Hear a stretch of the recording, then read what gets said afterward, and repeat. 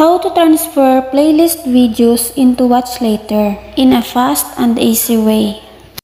Quick tutorial lang po tayo guys kung paano ba natin mai-transfer ang isang playlist sa watch later.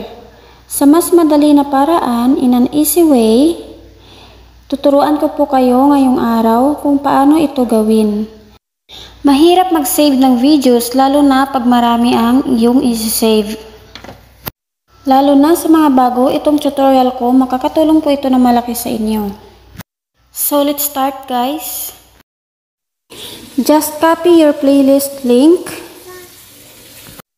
As you see, there's no video yet on my YouTube Ninja account.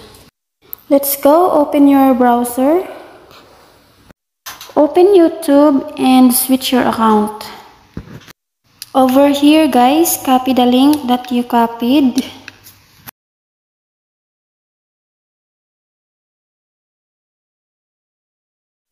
And finally, all videos are here.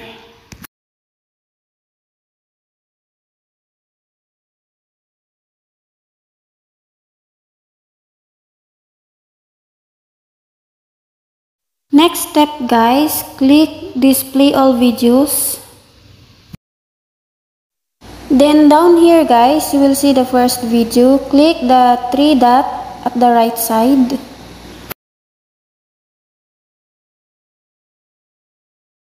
Then add to key guys. Now you will see here the unlisted video will change into save. You click save guys and then save to watch later.